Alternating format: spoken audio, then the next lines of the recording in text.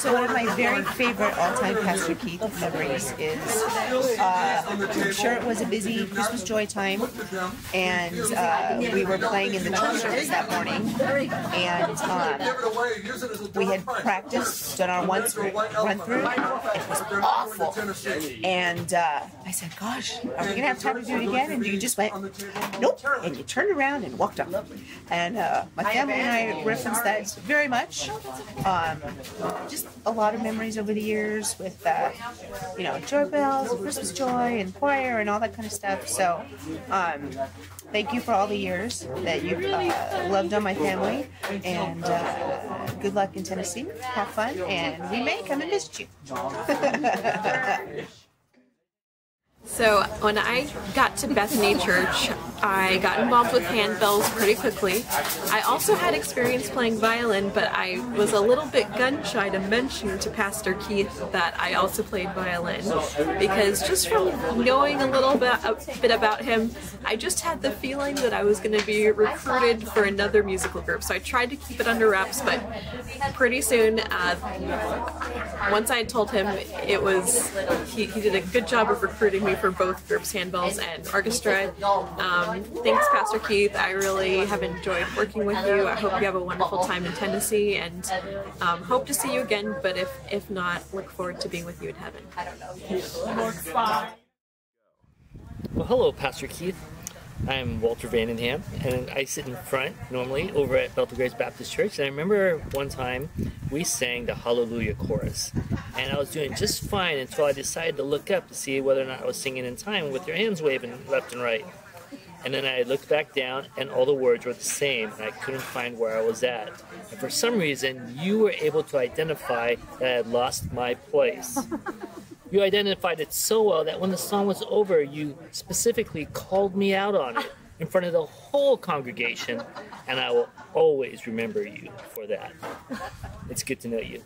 Thank you for helping my kids learn how to keep time with ringing the bells. I appreciate you very much. My wife loves your choir, as does my daughter. Take care. God bless. Bye-bye. Keith, this is Dan.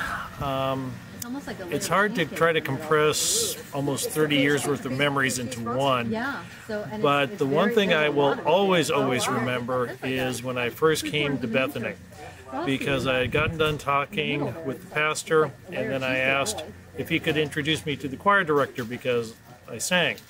And you were just coming down the hallway at the time, and I remember walking up to you and I said, "Keith, my name is Pastor Keith, my name is Dan, I sing bass, do you need me?" And the biggest grin I had ever seen on anybody's face is what you gave me, and said yes. And that started a 25-year relationship with Christmas Joy, and just a continuation in choir from there. So we've shared a lot of stuff in those years, great things in the process that are way too many to try to mention. But I just want to thank you for your ministry, thank you for your friendship, thank you for the love and support that you've always given, and God's blessings to you in Tennessee and whatever else He asks for you to do. I know you'll do it. Hi, Pastor Keith.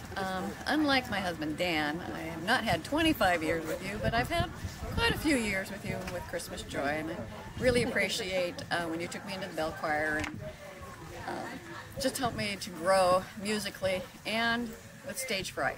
I remember that first Christmas Joy, you told me we had to perform on stage with no music, which frightened the heck out of me. And then when you got us up and placed us, where was I? Right in the middle, right behind you. I didn't like attention like that before.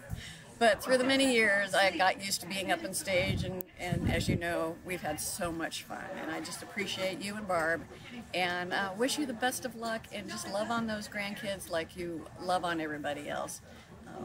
Hopefully we'll see you sometime in Tennessee. Thank you. Hi, Keith. Well, it took me a little while to get used to your energy level, but once I did, I came to see that you were the best thing to happen to Bethel Grace at just the time when we needed you. I've loved your ministry. I love how you love people. I love your cookies. I love how you take care of my kids and everything that you've taught them. It's been a blast having you, and we will miss you very much. I also like how you let me wear hats, because Joe didn't. Hey, Pastor Keith. I remember the first time we met still. I was interested in playing handbells, and I came to the Bells and Pies event that you guys always had at Bethany we always had at Bethany after our season was over. And I approached you and said, I'm interested in handbells. And you immediately hugged me and welcomed me, and I started playing with you. The one thing you didn't tell me was that also meant that I was in Christmas Joy. That was a little unexpected surprise. Everything was a surprise that first season of Bells, but I loved it. I am so blessed to have known you. I'm so happy that you became a part of our lives. I love your heart for God. I love your heart for others. I love your heart for my son. Please keep praying for him. Keep praying for all of us, as we'll be doing for you on your new adventure in Tennessee. We love you lots.